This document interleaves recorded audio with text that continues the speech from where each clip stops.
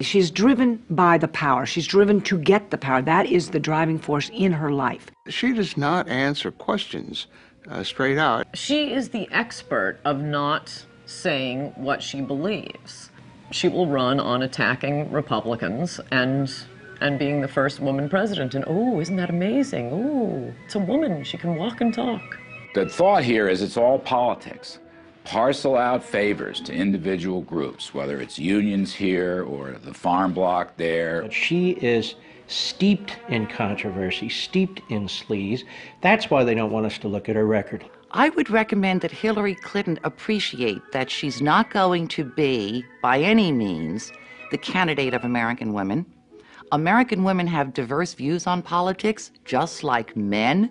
At the core of almost every one of the investigations we did for 8 years, where there were problems, and I mean major problems with the Clinton administration, she was at the core of them. It's part of the Clinton method, which is say what you need to say at any given moment and rely on the lack of memory of the American public and the support of the mainstream media to support that lack of memory. Well, the 20-year plan really is that the Clintons share power. One would be president 8 years, and one would be president another 8 years, over a span of 20 years, with a little Republican in between, perhaps. So in essence, what happened is that Bill and Hillary, in their mid-20s, before they ever took their marital vows, they took their political vow. You know, a lot of people ask me, do we have to go through all these old Clinton scandals again?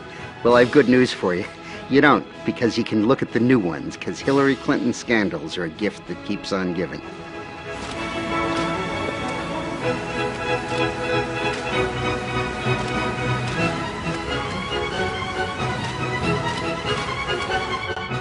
Ruthless, vindictive, Mendacious, venal, sneaky. ideological, intolerant. Liar is a good one. Scares the hell out of me. Looks good in a pantsuit.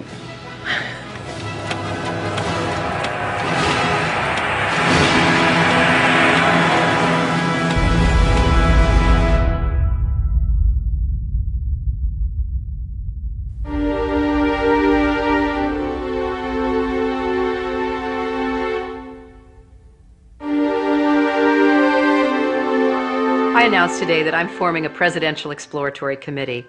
I'm not just starting a campaign, though. I'm beginning a conversation with you, with America. So let's talk, let's chat, let's start a dialogue about your ideas and mine. And while I can't visit everyone's living room, I can try. So let the conversation begin. I have a feeling it's going to be very interesting. The challenge for Hillary Clinton on the campaign trail is she has to pretend to be something she's not.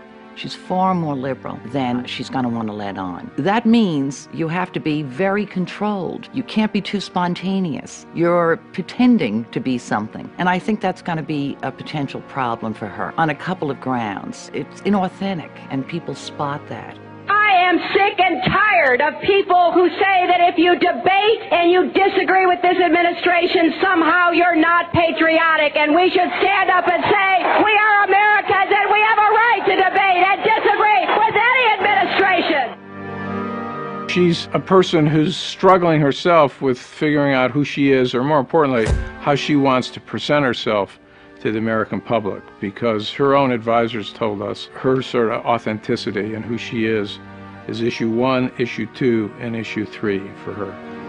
I don't feel no ways tired. I come too far from where I started from. She's continually trying to redefine herself and figure out who she is and project an authenticity to voters who are, of course, wondering who is the real Hillary. Hillary Rodham Clinton. Could she become the first female president in the history of the United States? Her name is known by nearly every American, but who she really is remains largely a mystery. Hillary Clinton points to her time in the White House as a large part of her qualification for the job as president. But most of the news media has conveniently forgotten that her time as First Lady was mired in controversy. The core of the controversy is how truthful Mrs. Clinton has been in answering questions, sometimes under oath, about Whitewater and other matters. She was the first First Lady to come under criminal investigation. In both Little Rock and Washington, D.C., she was plagued by numerous scandals.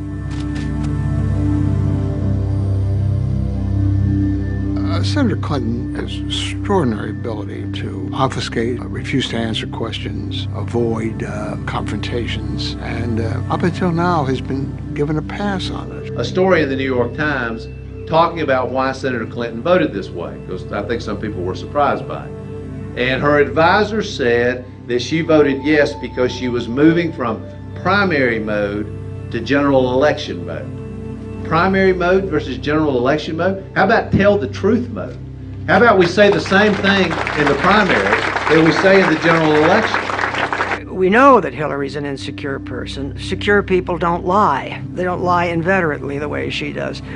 What drives Hillary now is power. She very much is interested in gaining power. She considers herself to be a special person. She has a lot of arrogance, a spirit of superiority about her, and this is the driving force in her life, is to gain and acquire and maintain power. And her husband got to the top, and she saw it, she felt it, and she wants there herself. Over the past 16 years, Hillary Clinton has undoubtedly become one of the most divisive figures in America. How this makes her suited to unite the country as the next president is troubling to many. And recall Hillary speaking at a black church on Martin Luther King Day. What a coincidence. When you look at the way the House of Representatives has been run, it has been run like a plantation, and you know what I'm talking about. And you know what I'm talking about, girlfriend. That's how she's going to get to power? By accusing the Republicans of running a plantation at a black church on Martin Luther King Day? That's it? Okay. After announcing her bid for the presidency, fellow Democrats, including former Clinton confidant and Hollywood mogul David Geffen, publicly questioned Hillary's integrity and truthfulness. Such breaks within the Clinton inner circle beg the question: what is the truth about Hillary Rodham Clinton? It's a recklessness that's born of arrogance that goes back to her 1960s roots in their narcissism. They believe they are a rule unto themselves. I mean, every time Hillary's been caught in a scandal, she really did it. No one made it up. She's deceitful. She'll make up any story, lie about anything, as long as it serves her purpose of the moment. And the American people are going to catch on to it. So who is the real Hillary Clinton? Is she a brilliant trailblazer poised to make history as the first female president? Or is she ruthless, cunning, dishonest, willing to do anything for power? Because of your position or your husband's, might have given you some kind of unfavorable or, a favored advantage? There isn't any evidence that anybody gave me any favorable treatment. Yes, my question, I'd like a follow-up too. First one has to do with Susan McDougal. She said that she brought the documents of Whitewater over to you at the governor's mansion. Did you receive all the documents? And if so, what became of them? Every document that we have obtained has been turned over to the special counsel, no matter where it came from. Mrs. Clinton, can you tell us what you know about stories about shredding of Whitewater documents down in Arkansas? Nothing. At the gubernatorial mansion? Oh, that didn't happen, and I know nothing about any other such stories. You know nothing about documents relating to Whitewater ever shredded anywhere that you know about or authorized or didn't authorize? Absolutely not. When you look at all the skullduggery in the Clinton administration, all roads lead back to Hillary. It also tells us something about the character of the American media. I mean, they carry these people. A Republican with those numbers of character flaws, with that sort of behavioral problem and psychopathic psychology, could not run or be elected to dog catcher if it were a Republican. The politics of personal destruction was a phrase popularized by the Clintons in the 90s to describe the attacks by what Hillary called the vast right-wing conspiracy. But is she actually more familiar with practicing that fine art than being its victim. They have been the masters of the politics of personal destruction, and then they use the well-known trick of accusing your opponents of your own malfeasance. So they accuse conservatives of speaking honestly about the ethical shortcomings of the Clintons, while they in fact speak dishonestly about the integrity of their opponents. And that has been a bellwether, and it has done destruction to people who they've encountered. Even people in the Democratic Party will acknowledge the Clintons are particularly ruthless and particularly aggressive when it comes to campaigns. They war room. This is a military metaphor for the campaign the Clintons invented regarding instant responses, that no matter what the validity of a charge, you don't explain the charge, you don't apologize for the charge, you don't admit any error, you automatically attack the integrity or the motivations of the other side. There are any number of things in the Clintons' political history that is worth recalling before you go in to vote for, potentially for a Clinton, in this case a Hillary Clinton. And it's a small example, but a telling one. When they turned on the travel office, where you had career civil servants doing a great job providing the travel service for the president and his staff, and they wanted to get a lackey friend in, they could have fired the guy in charge, but they accused him of a crime. They tried to ruin his life in order to be able to get him out and get their lackeys in. When the Clintons moved to 1600 Pennsylvania Avenue in 1993, White House veteran Billy Dale was the director of the travel office. Dale had faithfully served 7 previous presidents, starting with John F. Kennedy in 1961. But Dale, who had actually voted for Clinton for president, would soon discover that business under the Clintons would not be business as usual. We knew that we were in for a rougher transition because we had heard stories from Secret Service agents who had gone to Little Rock for a 2-week stay down there. And the stories that some of the agents would come back and tell us, that we just knew that it was going to be different. We didn't realize how different it was going to be. The new administration is free to fire anybody that they want to, but traditionally that does not happen. On the day of Clinton's inauguration, Wednesday, January 20th, 1993, Billy Dale got a call from an unknown woman indicating that Catherine Cornelius, the 24-year-old third cousin of President Clinton, would soon be working in the travel office. And I got to know who Catherine Cornelius was. She went to work in David Watkins' office, answering phones, but she never let up in her demands to take over the travel office. In the meantime, I get a telephone call from a gentleman in Ohio, and he wants to know how he can get in on some of the White House charter business. And I said, that's what I do. I arrange the charters. And he said, I know, but he says, we can make some money here. If I had made arrangements with that gentleman, I speculate that things would have been very different than as they turned out.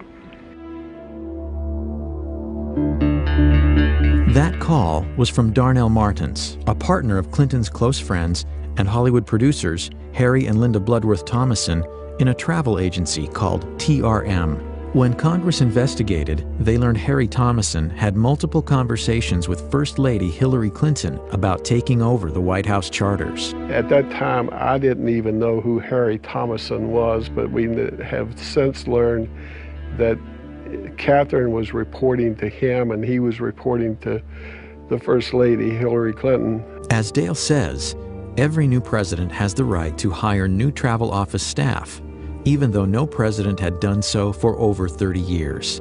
But not only was Billy Dale fired, along with 6 other travel office staff members, he was also locked out of his office.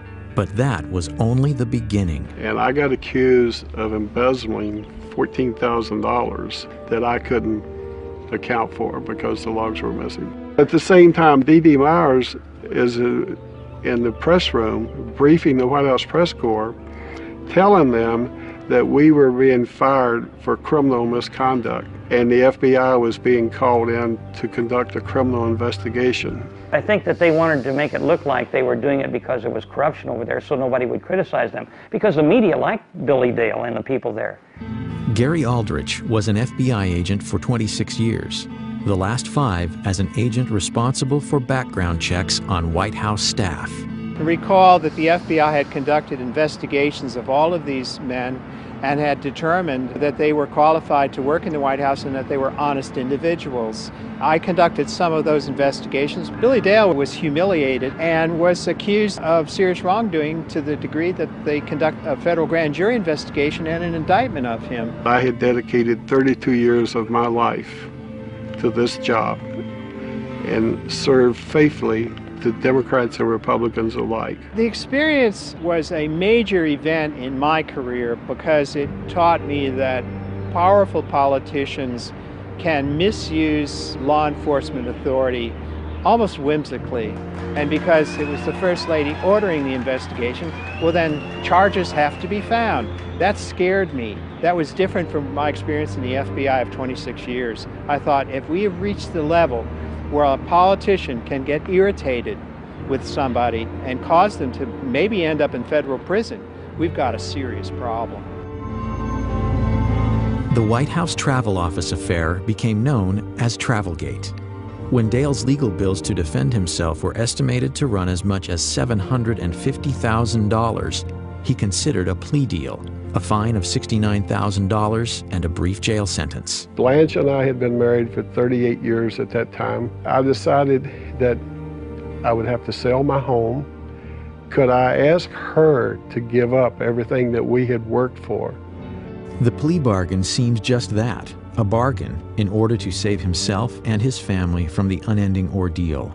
But when Dale was informed he would not be able to proclaim his innocence, he realized he couldn't bargain with the truth. In the meantime, during this year, I got a notice from the IRS that I was being audited. For the next 30 months, Dale was investigated. His son and daughter were also subpoenaed. I remember Vicki, our oldest daughter, telling her mother that if I was found guilty, and maybe we better start over. You were sent to jail for something you...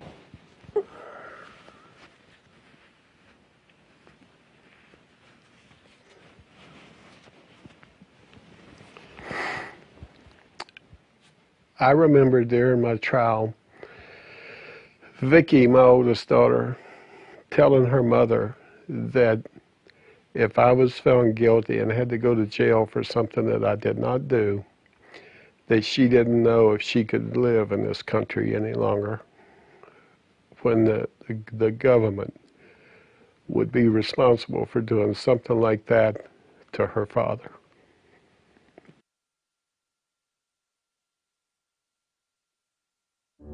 When the case went to trial in the fall of 1995, a procession of White House journalists volunteered to serve as character witnesses for Dale, including Brit Hume and Sam Donaldson. The press at the time, I think, ought to remind people that I testified at Billy Dale's trial as a character witness for him. The jury needed less than 2 hours to reach a verdict. And the jury came in and they found me not guilty on all counts. I laid my head down on the desk in front of me and cried. Ultimately, the Office of the Independent Counsel's final report on the Travel Office firings found that Mrs. Clinton's sworn testimony was factually inaccurate. Hillary Clinton was more powerful as a first lady than any first lady that had been in the White House that I knew of.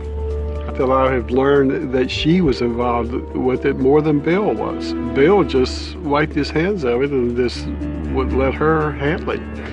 That's an example of the cynicism and the ruthlessness of the Clintons. And at the time, I think a lot of people thought that Hillary had at least as much to do with that as Bill did. What she did to the Travel Office, I mean, in a way, that is the most illustrative scandal because it was such an Evita Peron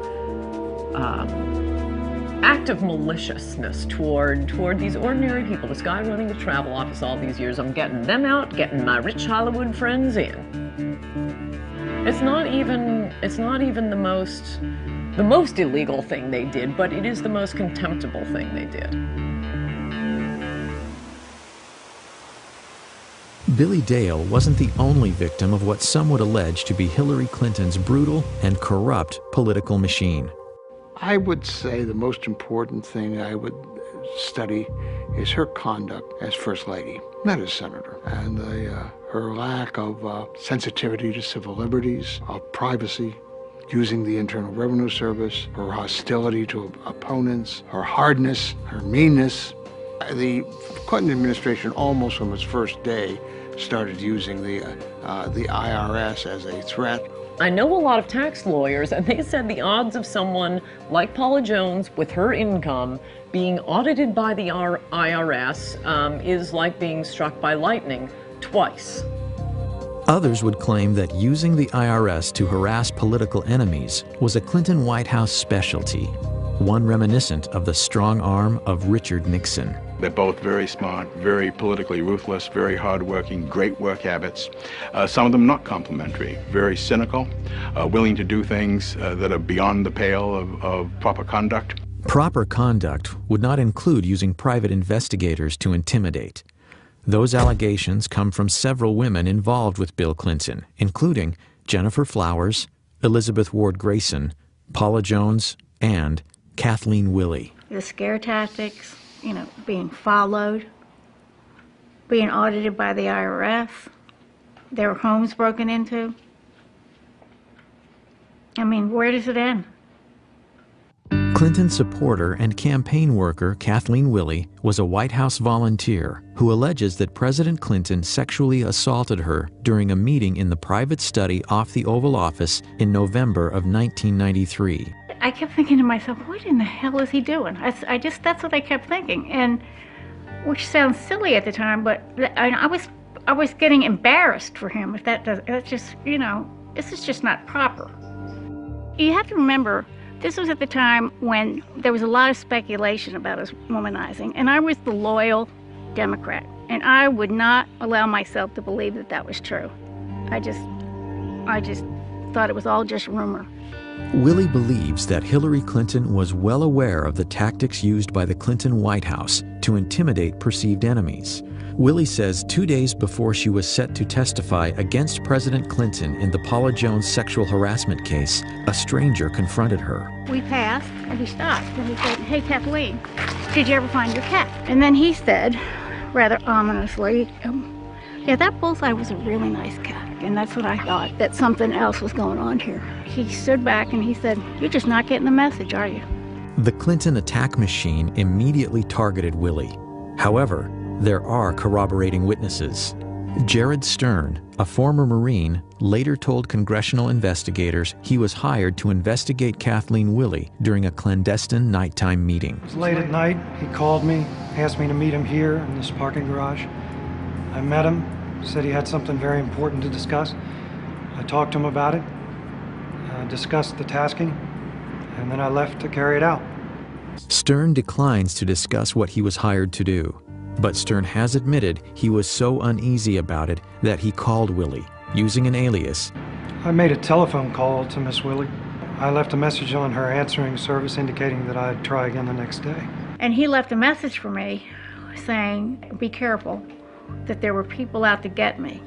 Jared Stern is a first-hand witness to what the Clintons are doing, have done, and are doing to these women. The Clintons are a unit. They share a zeal for power and a willingness to engage in any and all threat-neutralizing strategies. Legality be damned. No one will ever say what happened to Kathleen Willey was an anomaly. That MO can be seen throughout the Clintons' political lives. It is consistent. Willey says her car was vandalized, her house broken into, and a cat's skull was left on her porch. Today, she still lives in fear. And I don't understand how any woman in this country could vote for a woman who does that to other people, who sets out to destroy and ruin these women who have crossed paths with Bill Clinton. They're power hungry. They stop at nothing. They stop at nothing. If you put me to work for you, I'll work to lift people up, not push them down. I finally parted company with Hillary Clinton when I saw how she was using private detectives to investigate the women who were linked to her husband. Not to change him, not to reform him, not to make him a better person, but to cow the women into silence so that he could get elected president. I do not want that woman controlling the IRS or the DEA or the NSA or the FBI or the CIA. Not in a democracy, I don't. I mean, think of what it says about Hillary Clinton, that she was willing to put up with his open philandering, with anything in a skirt who wanders before his eyesight, all for the power. At least with Bill Clinton, he was just, good time Charlie. Hillary's got an agenda, and she's willing to put up with that to be president of the United States. She's got a to-do list when she gets to the White House. Hillary Clinton's Machiavellian behavior, her tendency to manipulate, deceive, and destroy for personal gain, is nothing new. This woman, now a hero to feminists, gained much of her power during the Clinton presidency from her ability to deal with her husband's infidelities. Bill was always heavily involved in the policies of his administration, but he left chasing down his women and silencing them, pursuing the scandals and lying about them, escaping culpability for any of the things in their past, to Hillary. She was his Nixon. She was his evil equivalent. She was the one who made sure that nothing got to him because she was so good at it. And she was.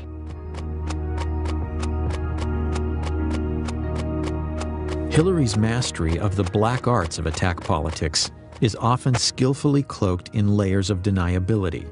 But when she needs money, as all candidates do, her imprudence bewilders even her most loyal supporters. The pattern is a familiar one. Huge amounts of money are raised from political insiders, lobbyists, and special interest groups, and questions follow. In the summer of 2007, Hillary was forced to return nearly $900,000 from fundraiser Norman Hsu, who is now under indictment for running a Ponzi scheme. During the White House years, it was the dirty money of a cast of characters that included Johnny Chung and Charlie Tree, both convicted of illegal campaign fundraising. I think it was Johnny Chung that said the White House was like a subway turnstile. You put the money in and you got in. And if his tokens were very large, of course. There's evidence that he collected money from a Chinese intelligence officer, and they were trying to influence our elections to gain access to decision-making powers in the United States so they would bend U.S. policy towards China.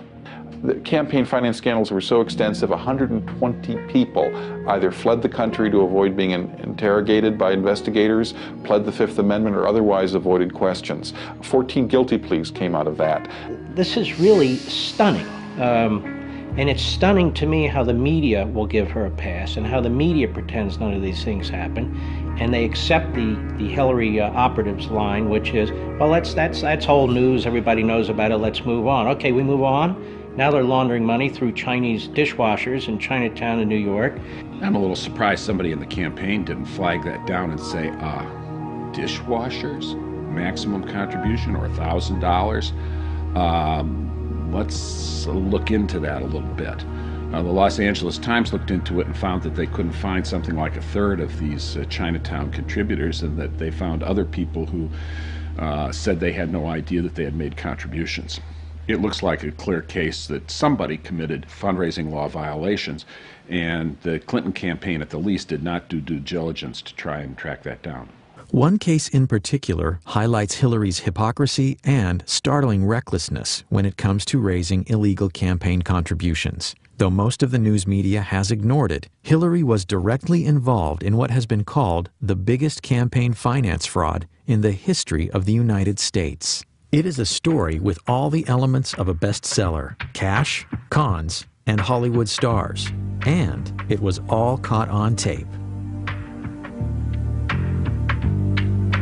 Few businessmen have seen the career heights and depths of Peter F. Paul. I've been fortunate to spend time with some of the world's most celebrated figures of the 20th century. One of my idols was Salvador Dali. He had a big influence on the way that I directed my life. In the early 1980s, Paul, a Miami lawyer with a past criminal record, including convictions for cocaine possession and fraud, headed to Hollywood for a fresh start as a promoter and producer. After doing various projects in Hollywood, I decided after meeting a fellow who was a out-of-work model that there was an opportunity for me to prove that I could cultivate a media icon.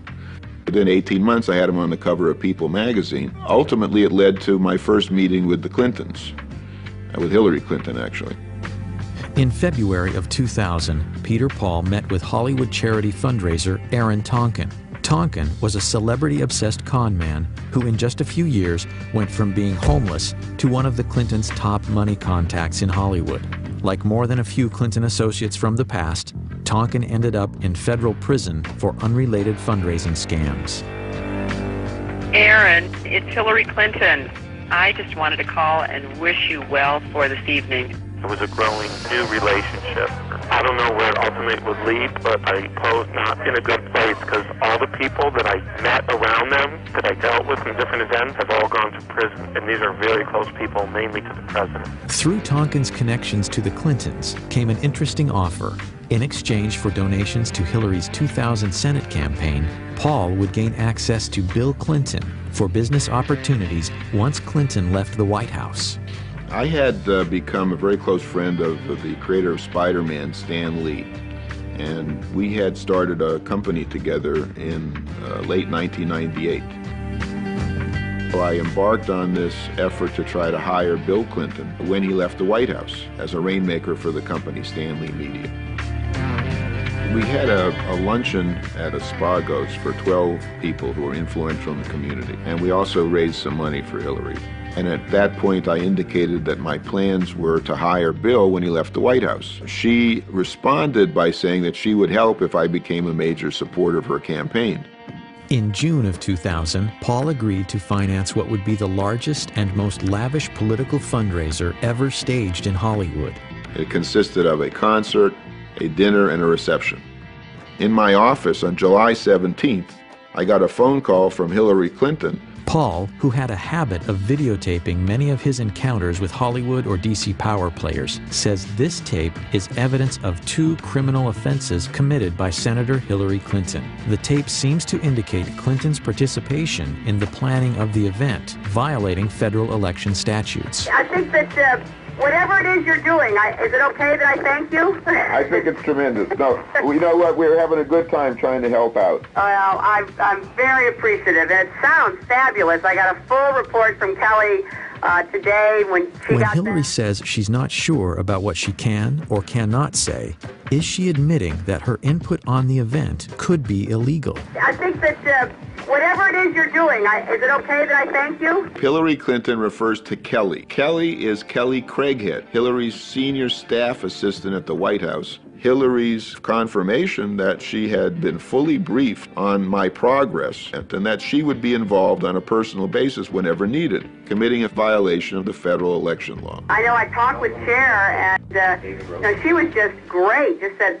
she really was excited, and I hadn't talked to her, so you had to have really done a good job selling it to her. And her reference to Cher being induced to contribute her singing services, all of them colluded to hide this from every investigation.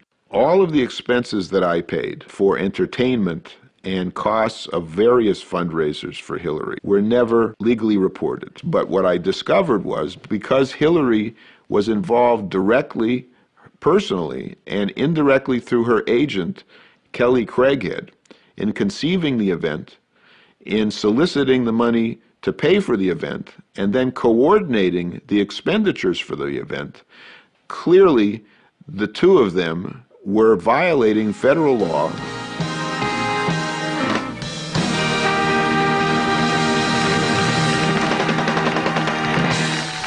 Ladies and gentlemen, the chairman of Stan Lee Media, Stan Lee. I just want to welcome you all to the Hollywood salute to President William Jefferson Clinton. It was the biggest event ever produced in Hollywood for a president. Muhammad Ali, John Travolta, Brad Pitt, Shirley MacLaine, the Steenburgens, Gregory Peck, Cher, Diana Ross, Patti LaBelle, Toni Braxton, Melissa Etheridge, Sugar Ray, Michael Bolton, Paul Anka. We had over 100 stars. The entire leadership of the Democratic Party was there, and it was a magical evening.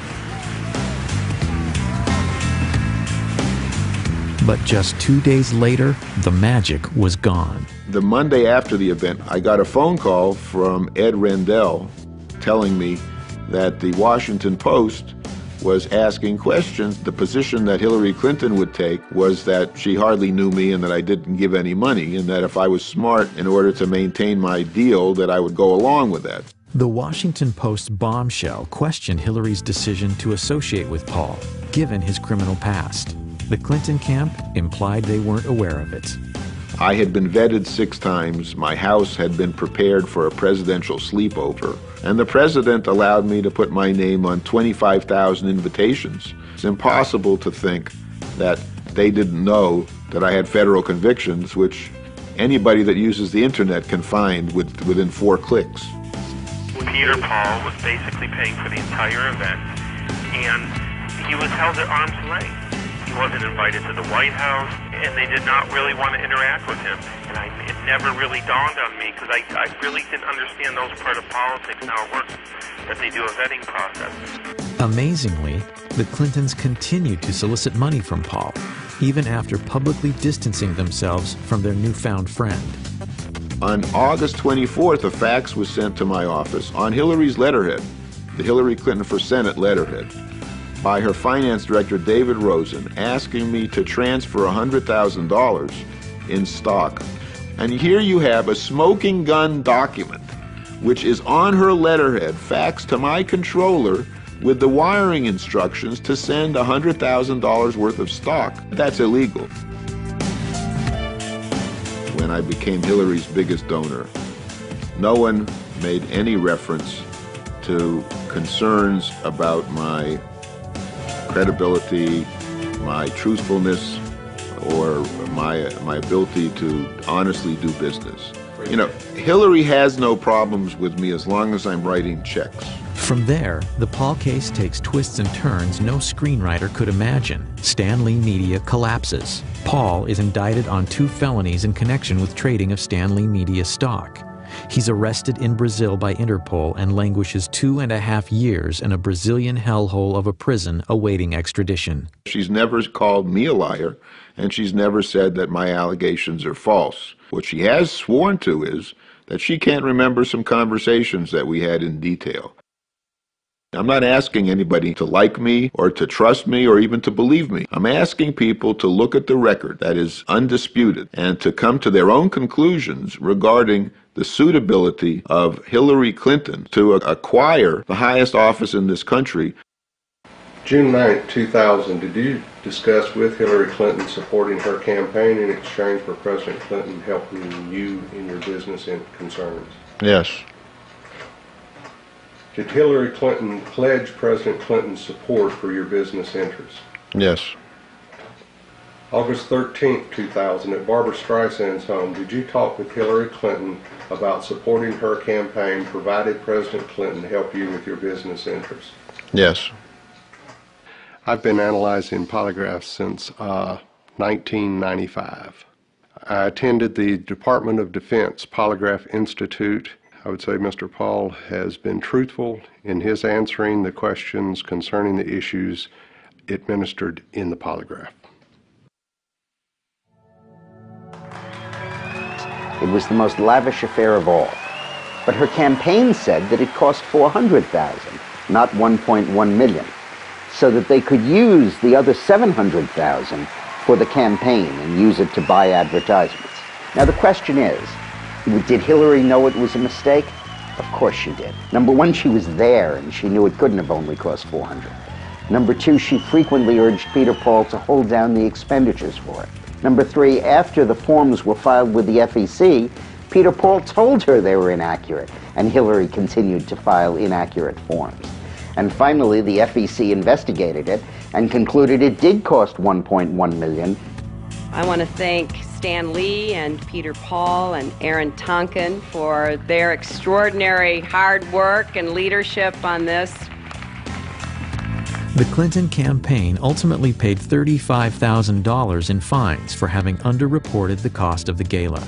Aaron Tonkin says both Senator Clinton and her finance director, David Rosen, knew of his illegal financing schemes, including how he reimbursed celebrities who donated to Hillary's Senate campaign.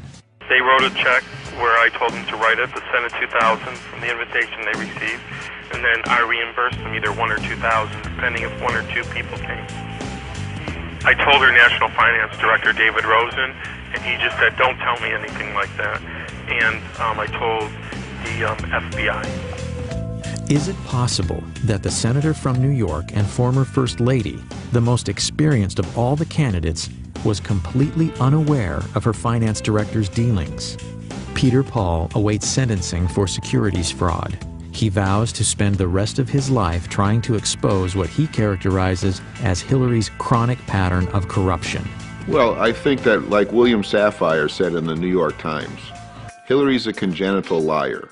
Even David Geffen, who was a supporter of hers, commented on her facility with lying.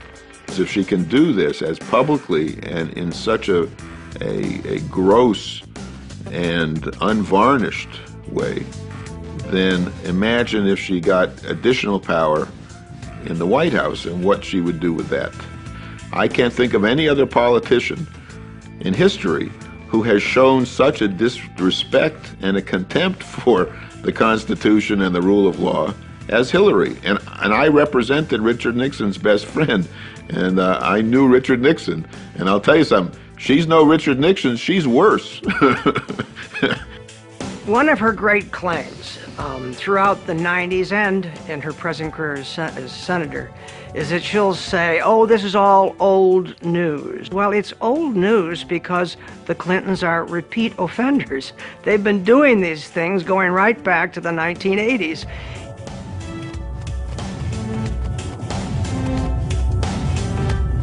As a senator, Hillary Clinton has basically done nothing of note. She's not been a leader in national security. She's not been a leader on economic issues. She's not been a leader on anything. Is Hillary really the most qualified to hit the ground running if elected president? After all, she was First Lady for 8 years and now a senator from New York. Referring to her opponents, she said, quote, "There is one job we can't afford on-the-job training for. That is the job of our next president." First Lady ever to be the first woman from the state of New York, Hillary Rodham Clinton. Hillary says we should elect her president because of her tremendous accomplishments in the United States Senate.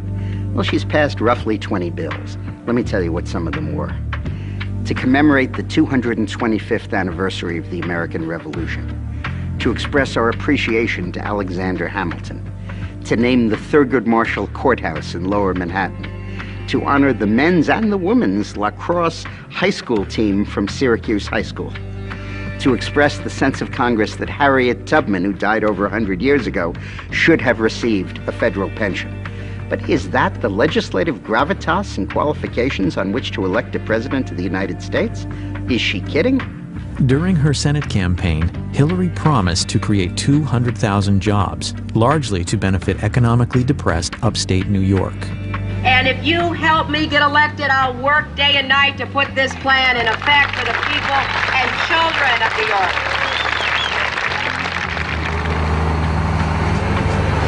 I'm Marshall Brown. I'm the owner-operator of GMB Farm. I grew up here with my father, but we sold out in 1985, and I started back up in 1987. I milked cows every day of my life for 20 years.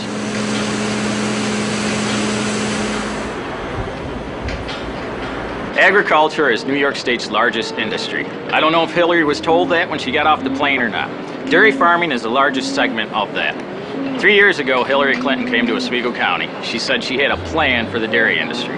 Like all her plans, she never gives any specifics, but it's going to make everything all wonderful for us. 2 years after she gave her I Got a Plan speech, the price of milk dropped to the same level it was in 1979, and I'm losing my ass.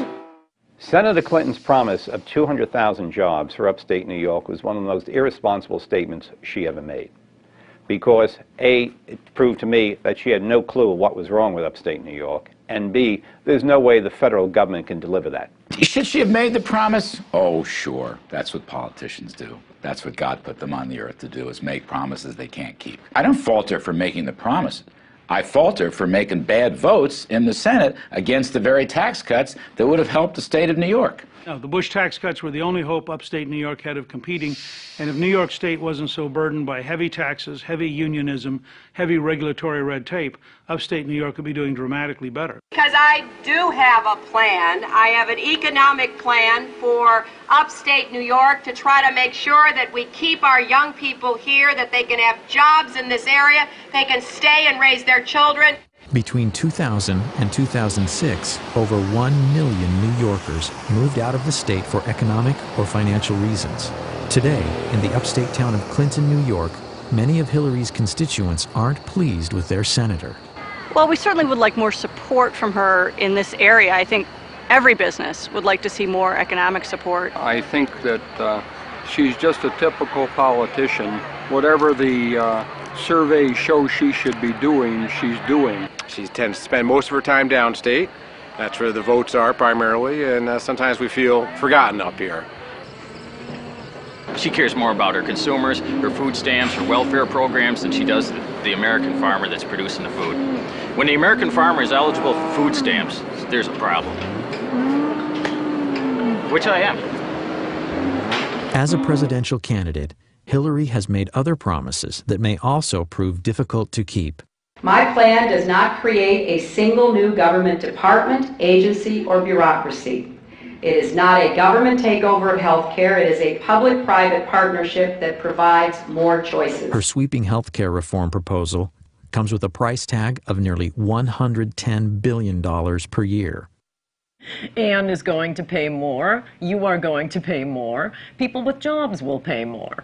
That's why she's so popular with women with needs, but not so popular with women with jobs. Hillary's first effort to socialize health care came in 1993 during her husband's first term. Widely perceived as a disaster, many say it provoked the Republican Revolution. I mean, certainly you have to ask whether or not she's learned a lot from that experience. It was a failure. She knows it was a failure. It was a very embarrassing failure for her. Where have you seen the government make anything more efficient and less costly and more effective by its presence? Where have you seen that? As I've said on many occasions, I still have the scars to show from what we tried to do back in the first 2 years of Bill's administration. The effort to kill Hillary Care was really good common American sense. Americans know a bad fish when they smelled one. Everything Hillary wants for America is what Canada does for all of its people, any one of whom that has $5 extra in their pocket comes across the border to the United States for health care services.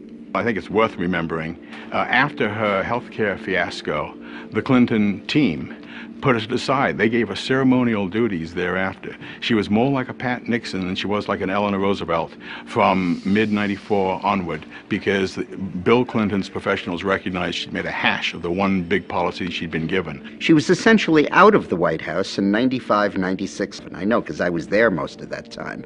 She was visiting China. She went to 70 foreign countries. She wrote a best-selling book, did book signings. Then when the Lewinsky scandal broke, she came back to Washington, and in 98 and 99 led the effort to keep her husband in office, and in 99 and 2000 spent her time running for the Senate in New York. Many Americans believe our healthcare system needs improvement. But what is Hillary's solution? Hillary is really the closest thing we have in America to a European socialist. She really believes that government should vastly expand its efforts in the areas of healthcare and education, and she wants to increase taxes to do it, from 33% as it is now, up into the mid-40s and high 40s as it is in France and Germany. I'm going to take $10 billion away from a lot of these industries, starting with money from the HMOs that are getting too much out of Medicare, starting with the no-bid contracts for Halliburton, starting with the defense industry that needs to be pared down and reined in. I've been very clear about that. And as she talks on the campaign trail, her purpose of government, as she sees it, is to remold society for the common good. The common good in this case means government. It means Washington. She wants government to be in control. She wants government to direct the economy. The other day, the oil companies reported the highest profits in the history of the world. I want to take those profits and I want to put them into a strategic energy fund. She expects to use the government to become extremely involved with the lives of the people in this country because government knows best. So when she talks about nationalizing health care, she's not kidding. She's been at this now for 10 years. She wants to take over the health care system. What might Hillary's healthcare plan look like? Welcome to Yuma, Arizona. In my practice, about 70% of the care is paid for by Medicare, federal government, and another 20% is paid for by the state. So essentially, we're a very socialized medical community here. But with so much free healthcare available from the state and federal government, abuses are inevitable. One of my favorites is a patient of mine who was actually a drug runner. His books didn't tally, and to teach him a lesson, they blew a hole in his foot with a shotgun down in Mexico. Well, he went to the closest medical hospital in Mexico where medical care was free, and they were going to amputate his foot. So he hopped up to the border, literally, and at that point demanded an ambulance, which by our emergency medical laws we have to supply. So we got an ambulance to him, we brought him to our emergency room. I asked him, I said, let me guess, this guy's insured, right? And my friend said, oh, actually, he has Medicare. This guy's been wanted for years on 4 federal warrants. We're giving him his Social Security check every 2 weeks. Critics say Hillary's healthcare overhaul is not unlike what citizens of Canada or the UK now experience. Yes, much of it is free, but is there a catch? The waiting lists get longer and longer. You can wait 6 months to see a specialist. That's socialism. When you're standing in a line, waiting and waiting, that's socialism. I'm thrilled that universal health care is back on the national agenda. You know, as we remember back in 93 and 94, we tried to come forward with the plan. We weren't successful. I have the scars to show for that experience. Medicine should be between one physician and the patient, not between an army of bureaucrats and the patient. If people give their health to the government, what does the government not control? The federal government from 3,000 miles away is not your doctor. Hillary's health care is one of the few Clinton campaign platforms that contains specifics. But on other issues important to Americans, what does she believe? But on specific issues, I've come out with very specific plans. With respect to Social Security, I do have a plan. But personally, I am not going to be advocating any specific fix until I am seriously approaching fiscal responsibility. Do you, the New York Senator Hillary Clinton, support the New York governor's plan to give illegal immigrants a driver's license? I did not say that it should be done, but I certainly recognize why Governor Spitzer is trying to do it. No. You said yes. No. You thought it made sense to do it. No, I didn't, Chris. It makes a lot of sense. What is the governor supposed to do? Do I think this is the best thing for any governor to do? No. Obviously, she hadn't been coached on. And if she's not coached, she's, despite the fact that she's intelligent, she is so insecure and so loathes the give and take of real politics that she just seizes up. And she sure seized up when those questions were asked her. Now, finally, for the first time, everyone talks about, well, Hillary talks about how, oh, they were so mean to her, they were so mean to her. All that happened in that debate was that, I think it was Tim Russert in that debate, engaged in the old journalistic practice of the follow-up question. That's all it took, and, you know, all hell breaks loose because Hillary's asked to actually tell us what your position is. You know, it raises the question, can you withstand the criticism in the way that any president has to? Because there's going to be a lot of it for any president at any time, even the most propitious times. And if you're going to whine about people complaining about you, that doesn't suggest presidential stature or character. I can support the president. I can support an action against Saddam Hussein because I think it's in the long-term interests of our national security. If I had been president in 2003, I never would have started this war, and if it is still going on when I am president in 2009, I will end it. I was one who supported giving President Bush the authority, if necessary, to use force against Saddam Hussein. I believe that that was the right vote. If I had been president in October of 2002, I would have never asked for authority to divert our attention from Afghanistan to Iraq, and I certainly would never have started this war. So it is with conviction that I support this resolution as being in the best interests of our nation, and it is a vote that says clearly to Saddam Hussein, this is your last chance. Disarm or be disarmed. I stand for ending the war in Iraq, bringing our troops home. We're going to have troops remaining there guarding our embassy. We may have a continuing training mission, and we may have a mission against al-Qaeda in Iraq. There's one Hillary who says, I'm going to bring the troops home right away when I'm elected president. Another Hillary who says, I'm going to keep troops in Iraq indefinitely. One of these two women is lying. I think she did that as long as she thought that it was still politically advantageous to support the war effort. Once 2006 kicked in and the war became quite unpopular, at least for a while, then she started moving to the anti-war position, reversing her positions which she held only months before. Not because her heart was full of pacifistic leftist tendencies, because she thought it was the politically expedient way to go. Flip-flopping on a driver's license is one thing, but words do matter, particularly when they impact the lives of our soldiers and their families. He loved being a Marine. He looked me square in the eye and he just said to me, he said, Dad,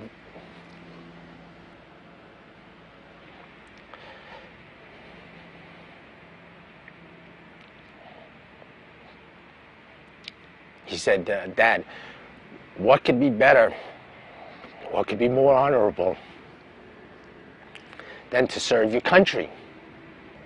It was at that point where he became my hero.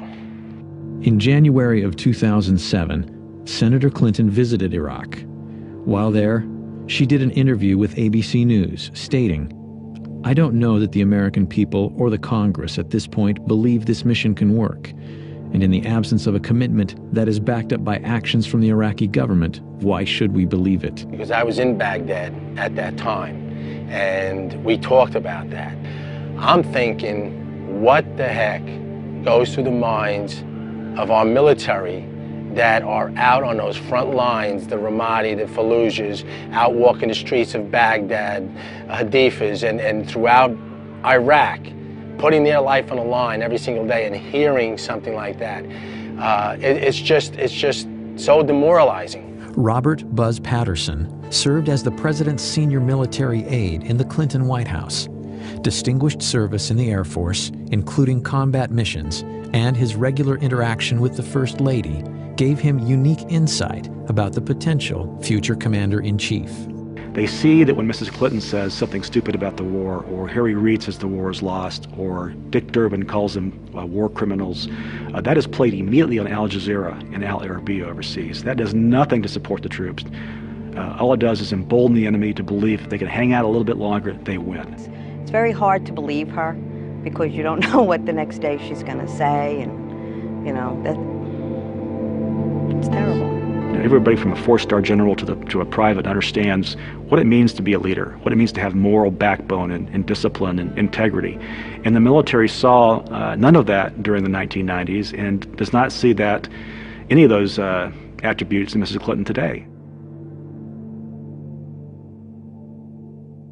If we do pull out and we do not complete this mission, my son's sacrifice would have been in vain, along with the other fallen heroes. If a legislator does not like the war and decides enough already with this war, then cut off the money. They're entitled to do that. But above all, it's not up to a legislator to try to outguess military strategists. That's not their job. So you say again, okay, well, she's flipping, she's flopping. No, she's not flipping and flopping. She is lying. She will not take responsibility for calling and asking our good, brave soldiers to put their life on the line. She will not take responsibility. Every Democratic candidate, they all want to just get out of Iraq, just whatever it takes. When the fact of the matter is that you can't have good security in Iraq until you've dealt with, at a minimum, Syria and Iran, because they're the ones who are arming, training, and running a lot of these terrorists. The war on terror isn't the only issue where Hillary is trying to have it both ways. When it's politically expedient, Hillary campaigns on her husband's presidency. But when the polls say otherwise, she abandons their record. But she can't be as selective in terms of, cherry picking and making determinations that she's now suddenly the face of foreign policy, that she, shaped economic policy, except for the stuff that didn't work out, in which case that was somebody else's problem or somebody else's fault. Ladies and gentlemen, you have just heard a stunning illustration of my real campaign slogan. Buy one, get one free.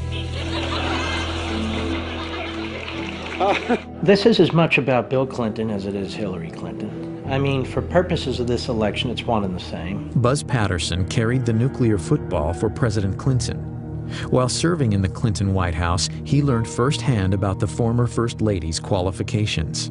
When she was moving around the White House hallways and corridors, the edict was for us to avoid eye contact with her so as to preclude her from making exchanges like good morning, good afternoon, and therefore those of us that worked in and around herself and her husband would oftentimes dive into open office ways or doorways to avoid her stare. Well, I saw her vent on her husband many, many times. In one particular situation, we were at a fundraiser. As we entered the elevator to go to the top floor of this hotel, Mrs. Clinton lit into her husband with every profane four-letter word you've ever heard in your life, and as a military guy, I've heard them all. Anger really took me by surprise, how vicious it was and how profane it was, and then of course, we got to the top floor of the elevator, of the hotel, and the elevator opened. They were holding hands and smiling and waving like they could turn it on and off in a heartbeat.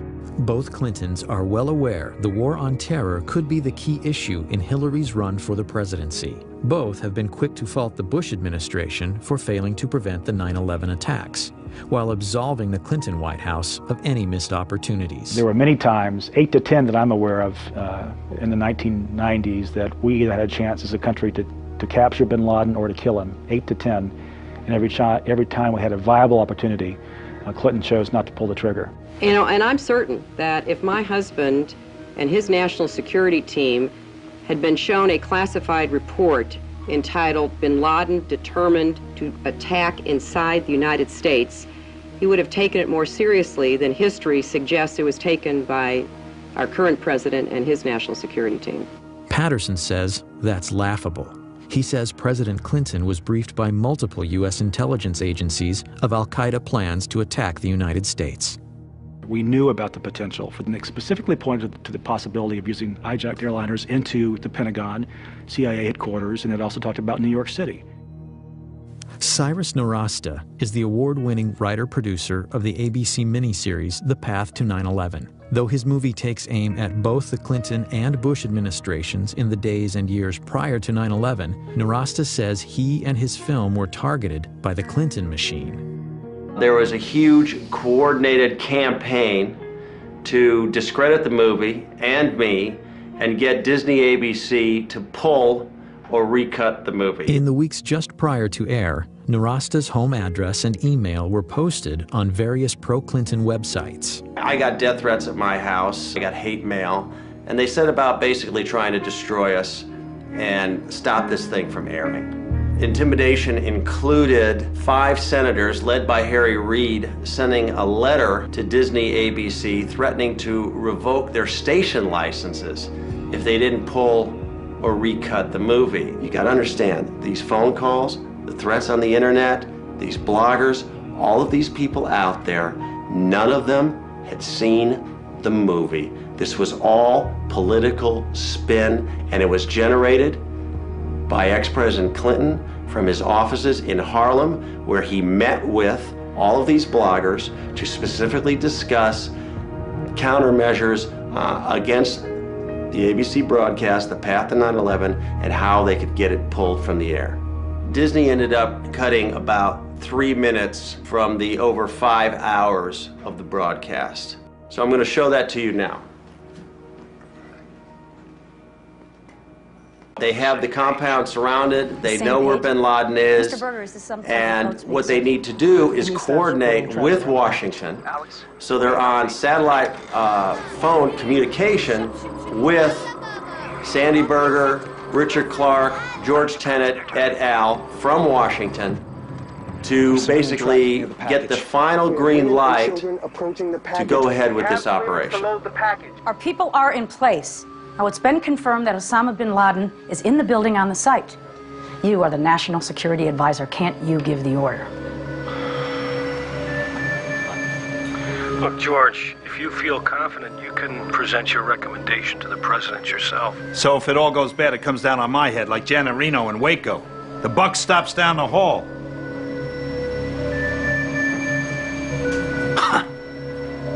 Mr. Berger, sir.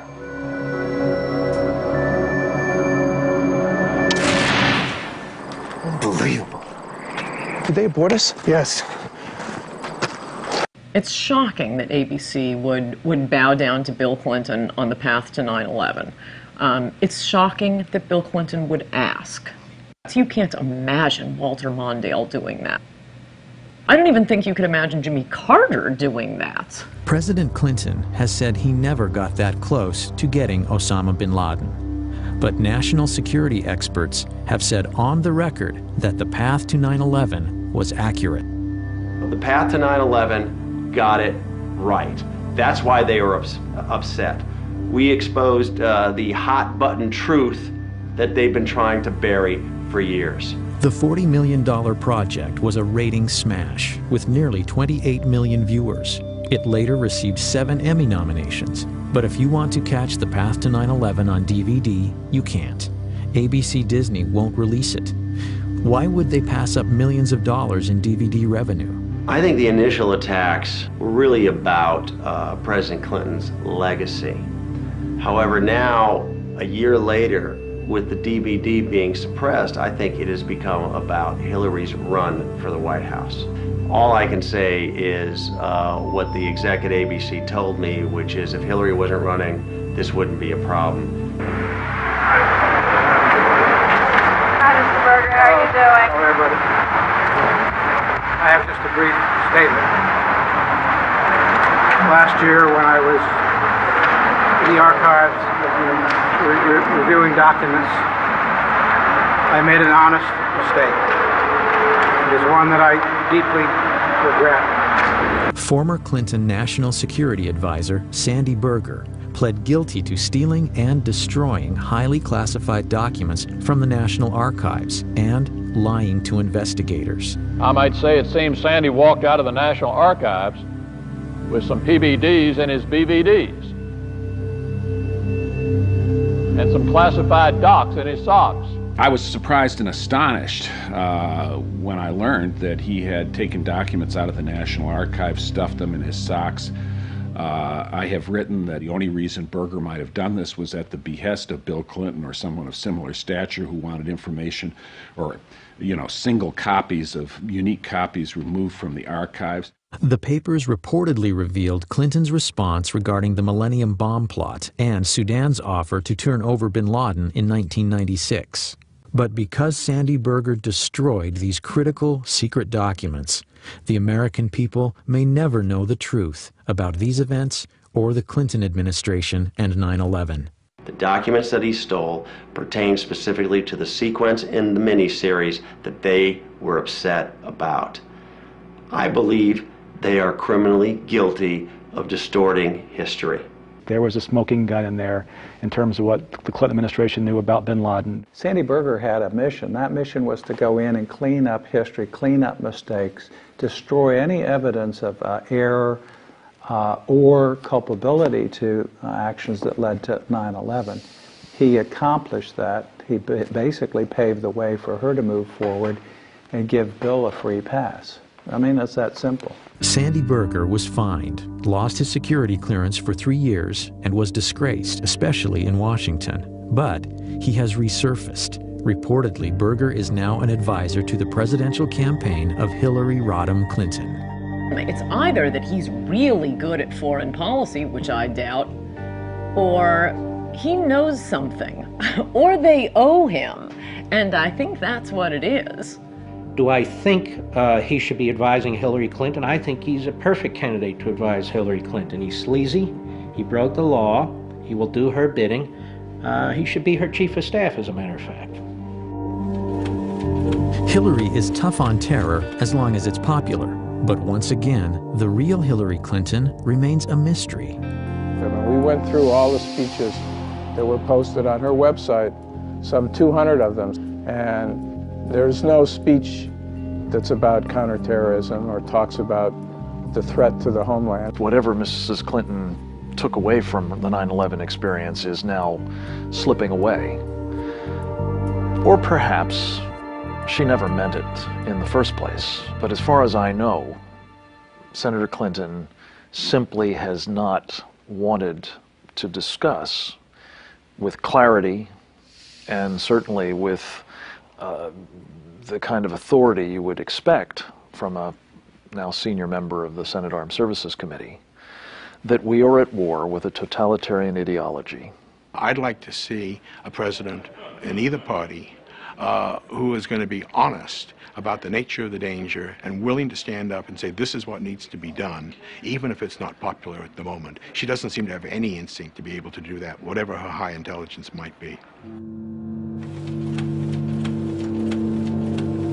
Who is the real Hillary Clinton? Clinton scholars and writers hoping for an answer were shocked to learn that, despite Freedom of Information Act stipulations, after 3 years, the Clinton Library has only released 0.5% of its records. This is the mentality of a tyranny, and yet the media treats this as if it's no big deal. It is a very, very big deal. We paid for those documents at that library. Much of our money goes into that library. It's a federally run operation. The Clinton Library is known locally as Little Rock's Fort Knox. Nearly 2 million pages of records covering Hillary's years in the White House are locked away, clouding her role in policymaking. Over 300 Freedom of Information Act requests are pending. Well, that's not my decision to make, and I don't believe that any president or first lady ever has, but certainly we'll move as quickly as our circumstances and the processes of the National Archives permits. This idea they're claiming now that we're trying to release them, we're trying to as fast as we can, but the library just won't let us release them. You want the papers released, order the papers released. They're your papers. A tendency of this administration, from the top all the way to the bottom, is to withhold information, to resist legitimate requests for information, to refuse to be forthcoming about information that is of significance and relevant to the job that all of you do and the interests of the American people. I think the American people have a right to as much of the public record as possible about Hillary Clinton. Those records should be released before the 2008 election so we can learn a lot more about exactly how much influence she had in the White House, what her positions were in the White House, and how she acted in the White House. Character is defined as what we do when we think no one is looking. By that standard, many critics say the Clintons are sorely lacking. On January 20th, 2001, President Clinton issued 140 pardons on his last day in office. Those pardoned or receiving commuted sentences included cocaine trafficker Carlos Vignali and the biggest tax fugitive in U.S. history, Mark Rich. As much as those pardons reveal about Bill, an earlier pardon may have revealed even more about Hillary's character and her willingness to do anything to get elected. I remember the first Met game my dad took me to, and we were sitting at the very top of Shea Stadium. It was probably 1971. It was just a beautiful day out with my dad. You know, he loved the Mets, he loved his sports. That's one thing that I'll never forget, is sort of being in the car with him and being at the game with him, just enjoying his presence. It was an idyllic childhood, to be honest with you. I couldn't have asked for a better childhood up until I was 9. My dad was a very decent, honest family man. As a matter of fact, on that day, January 24th, he was looking forward to coming home that Friday, celebrating my brother's 11th and my 9th birthdays. It was going to be a big family event for us.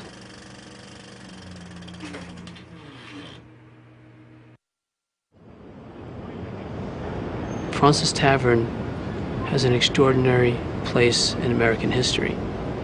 It's where the Sons of Liberty met. It's where George Washington bid farewell to his officers at the end of the Revolutionary War. And it's also the place where Frank Connor, my father, was murdered in 1975.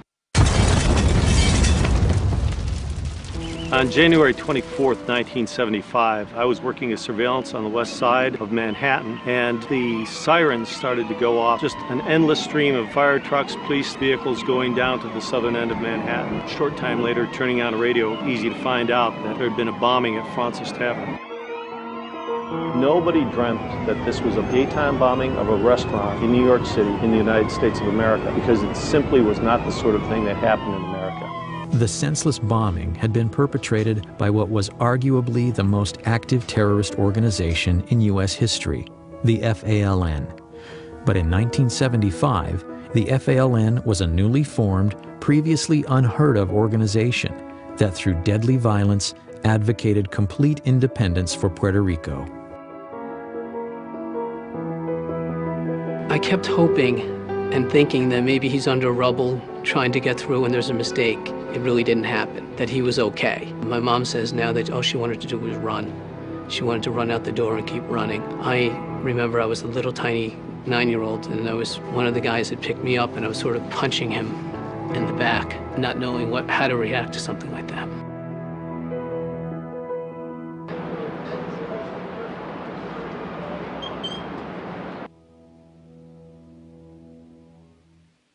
Joe, this is the Bissell dining room at Fraunces Tavern, and this is the room that suffered most of the damage in the bombing on January 24th, 1975. The bomb was placed actually just on the opposite side of these doors. Waiters and some of the other witnesses remember seeing somebody come through this door carrying a large duffel bag. He looked around the room. One of the waiters was about to approach him and tell him that he had to leave when he stepped back out. Apparently left the bomb outside. This was a typical FALN device. It was a quantity of dynamite, included propane tanks, which was one of their trademarks in building their bombs in the early days, and a simple timer, a wristwatch altered to serve as a timer to set off the device. So he knew when he placed it that essentially the people that he had seen were going to feel the impact of it. Absolutely. He knew that he was committing mass murder, no question about it. Where would my dad have been sitting in relation to this table?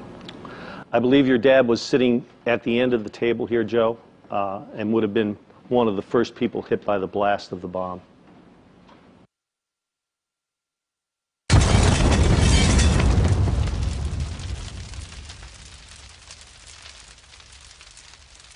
Joe, the bomb being just outside this door here, when it functioned, much of the blast came, of course, through into this room, knocking down this door, and that shock wave would have taken everything in the room and just made missiles out of it. So you have victims that have pieces of glassware, pieces of silverware pushed into their bodies as a result of the blast.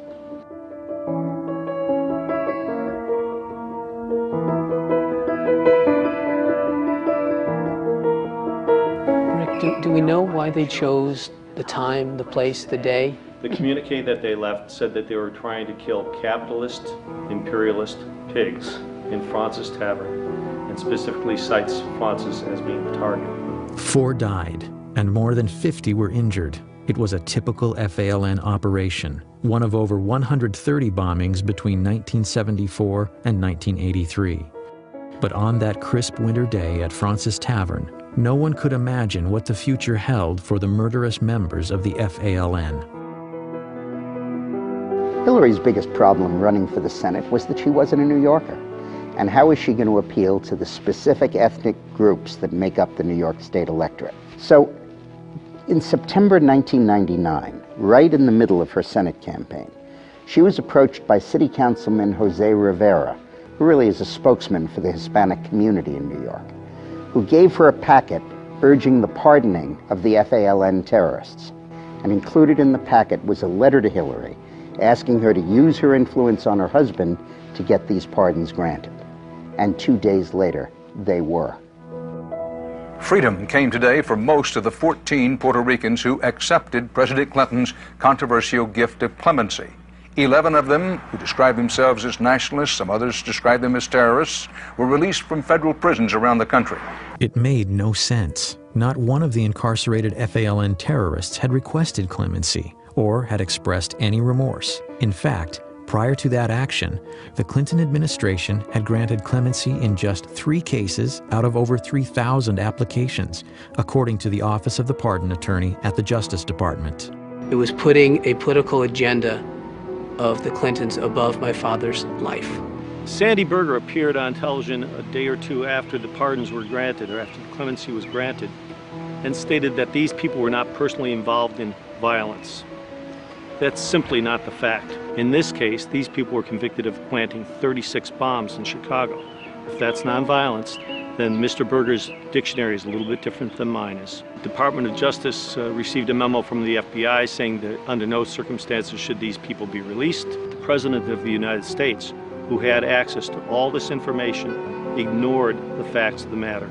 You have to ask yourself, who benefited from this besides the terrorists themselves? It's my view that have concluded the only other person that could have benefited from this was Hillary Clinton. The Senate, on a 95-2 vote, later denounced President Clinton's FALN clemency. Candidate Clinton claims she is the most experienced. Her husband claimed she was intimately involved in his administration, and yet Hillary said publicly she had, quote, no involvement in or prior knowledge of the decision. Obviously she knew about it. Obviously she asked Bill to do the pardons. And obviously when she says she knows nothing about it, she's not telling the truth.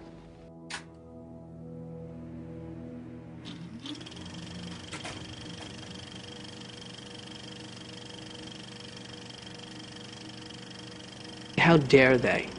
My father was a decent, honest family man, and he was being forgotten or used as a political pawn by those people who didn't have his decency, didn't have his family values, and wasn't the kind of man that my father was. We've had only 2 father-son presidencies in the history of our nation. We may be on the verge of the first husband and wife commander-in-chiefs. Historically, Americans have never been keen on dynasties. So it's worth remembering that a vote for Hillary is a vote to continue 20 years of a Bush or a Clinton in the White House.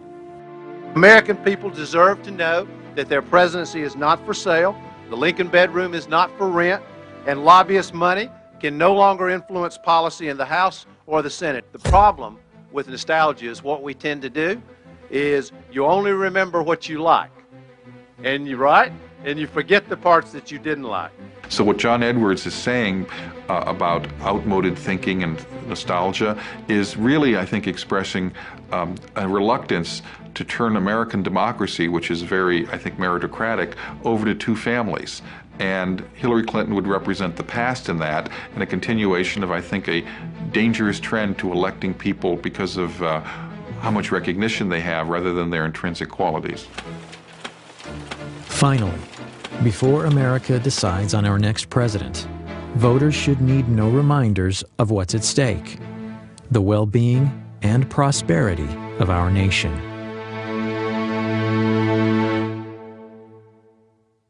We uncovered a radio show that Eleanor Roosevelt, her heroine, did in 1934. Eleanor Roosevelt was asked during the show, when will a woman become president? Her answer, when a majority of the American people have trust and confidence in the integrity of her. And that's the challenge that Hillary faces. It's been said, and I agree with it, that this is the most personal political choice that Americans make. We're very interested in their personality traits, their person that they could trust, that they would like. That's where I think Hillary Clinton as a candidate has great defects. She's not accountable. She'll never be accountable personally for anything that she does. And her personality is such that she believes that the end justifies the means, no matter what those means are. If she weren't married to Bill Clinton, what is there that she has accomplished in her life that would lead you to believe that she should become the most powerful person in the country?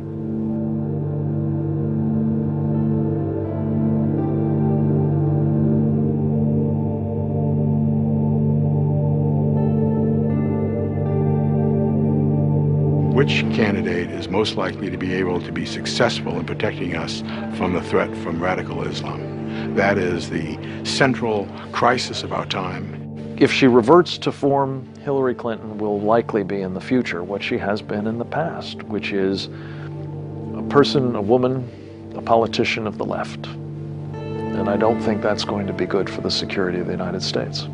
She can't favor English as the official language of government, has said she can't favor it. 85% of the American people favor English as the official language of government. I think there are a number of big issues where you'd have a very clear contrast. She favors liberal judges. 91% of the American people favor the right to say one nation under God. The bigger this campaign is, the bigger the choice is, the more trouble she's in. What will be important, though, and this is some baggage she has to deal with, is the idea of a co-presidency, the idea that Bill Clinton will be back in the White House. Because I think when he left the White House, people had had enough. I can't imagine that Americans want to go back to the 90s and the country being dragged into this ugly, dysfunctional family drama. I certainly don't see Hillary Clinton as someone who can unify the country. President Bush didn't. I don't think she would either.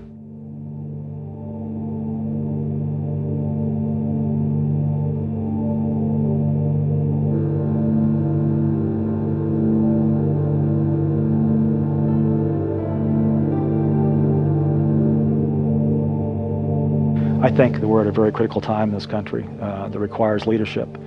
And I can tell you, beyond a shadow of a doubt, that Hillary Clinton I know is not equipped, not qualified to be our commander-in-chief.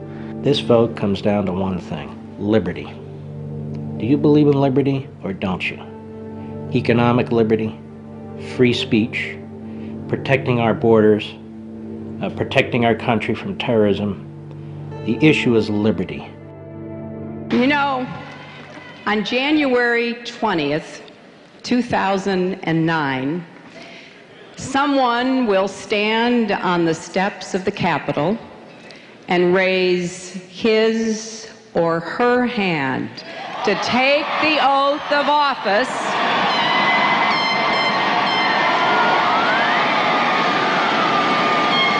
as the 44th President of the United States of America. We must never underestimate this woman. We must never understate her chances of winning.